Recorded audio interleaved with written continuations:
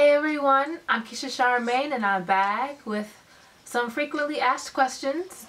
So, you guys leave me questions all the time in my comments on Instagram and here on YouTube, so I thought that I'd answer the ones that I get most frequently. So, let's get right into it. How many locks do you have? Well, when I first started off my locks back in 2010, I had about 120 locks. Since then, I've combined some along my edges, especially because I noticed that the lady who started my locks, she kept the parts consistent pretty much around my entire head, not really considering the fact that the hairs on my edges are a lot finer and thinner. So those locks I combined so that they would be stronger. So now I have about 94 locks altogether. 94.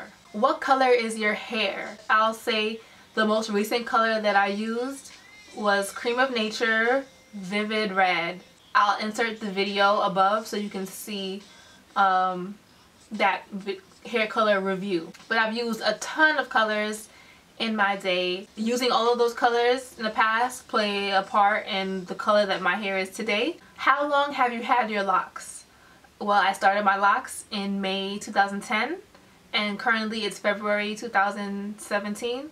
So I've had my locks for about 6 years and 3/4. So my 7-year lock anniversary is creeping up on me and that'll be May 15th, 2017. Do you retwist or interlock your locks? And I personally retwist.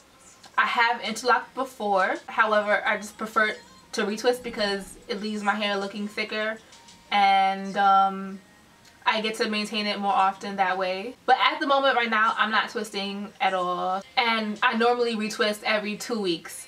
So that's another question I get asked often. How often do you retwist? That's, yeah, every 2 weeks. Typically in the past I would retwist, but currently team no retwist. How often do you wash your locks? I wash my hair every 2 weeks. So even before I had locks, when I had a perm, I wash my hair every 2 weeks. Do you use conditioner? Yes, I do use conditioner. However, I don't use conditioner every single wash because I am cautious of product buildup. But I do use conditioner maybe every other wash, maybe every 2 washes, so something like that. But I personally like to use conditioner because my hair is color treated, and I find that using conditioner is really beneficial for me with my color treated hair. A lot of lock wearers, even like locticians, would say to not use conditioner. I mean, some will tell you to use conditioner and some will be like, no, don't ever use conditioner. There are no explicit rules when it comes to maintaining locks, so you need to just find out what works for you, and using conditioner works for me. I don't have any issues with buildup. If you're you know, fearful of buildup, or if you struggle with buildup, your washing routine is gonna be a big deal. So consider how often you wash your locks and what you're using to wash your locks. How do you sleep in rollers? I guess I just use soft pillows. How do you maintain your curls? So I have a few videos on my curls, so I'll link them above. But in short, if I have a curl set in and I don't want them to drop, maybe I'm going out tonight but my curls, I let them out the rollers in the morning. Maybe I'll put them in a hairnet to help keep them in place. If I'm going to sleep, I'll sleep in something loose. I won't use a scarf because the scarf will flatten my curls. So I'll probably use a bonnet or a dread sock, or I would just use a hairnet. Maybe I'll just put it in a ponytail holder, something very loose, so that, you know, my curls aren't being distorted. And maybe I'll just put a scarf on my edges alone. I'll do one of those things. How do you dye your hair so often? So for those of you who don't know, I probably dye my hair a couple times a year. Earlier on in my journey, I've dyed them more frequently than that, but at this point in my journey, I don't dye them more frequently than a couple times a year, and that is because I maintain my hair very well in between dyes. So if you want a video on how I maintain my dyed locks, definitely leave a comment below. Why do you have twists in your locks? My twists, if you may notice if you look on my Instagram especially, but I have twists along like my edges, like around my hairlines, and that's because those locks were combined. They were thinner locks, so I combined them with a neighboring thin lock, and combine them into one decent sized lock, and I hold them together, or in the past I've held them together with a gold clip.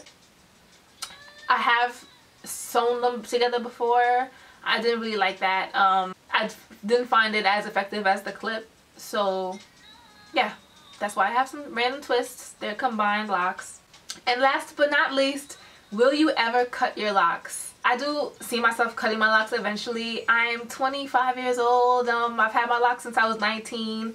I never really experienced an afro because I had at least, I don't remember, I had my hair permed since I was in the 4th grade, and then I started growing out my perm immediately after prom. So while I was transitioning, I had my hair in braids, and I didn't really get to experience my afro because as soon as I took my last set of braids out, I got my locks installed. So I would like to be able to experience my afro, my loose natural hair. So I do see myself cutting my locks eventually. I mean, I want to be sure to hit my goal length, which is tailbone length. And at this point I'm at waist length. Like some of them are still like mid back length, but I do have maybe like 50% are at waist length and the other 50% are at mid back length. My locks go like this, so like they're not all the same length. So I predict that in about 2 to 3 years I'll be at my goal length. So when I hit 10 years, that'd be awesome. That'd be a nice time to cut my locks. But I'm a lock girl, so even if or even when I do have my afro, I definitely intend on restarting a new lock journey, or I should say starting a new lock journey. So I'm a lock girl, so locks are my thing. So I definitely just want to be able to run my hands through my afro and just enjoy the loose naturalness, maybe do some cool styles with my loose hair, but then I'll probably just lock it back. Maybe I'll do them thicker, maybe I'll do them thinner, maybe I'll do freeform. Who knows? I'll see where my head is at in 3 years, and I'll see. I won't cut them all off. Like I don't really want to have like a TWA, a teeny weeny afro or anything like that. I may just maybe I'll just to record, I'll probably comb them out like from the ends. That may take a long time, so I may cut them at a certain length and then comb them out. We'll see. Just stay tuned, okay? Make sure you're subscribed so you can tune in when that happens in a couple of years. So I hope these questions answered a lot of the questions that you had. Please stay tuned. My book is coming out very, very soon. It's called More Than a Hair Journey: The Black Woman's Guide to Self-Love and Lock Maintenance. In the book, I discuss how my natural hair journey has helped me along my self-love journey. It also has a pretty useful guide on how to navigate your lock journey. So it's definitely a book you want to keep. Leave me a comment below. Thanks for watching. Thumbs this video up if you liked it. Share it. Tell a friend. Again, if you're not subscribed, subscribe now. Make sure you're subscribed and follow me on Instagram @KillaDoesThat. Thanks for watching. Love, light, and locks.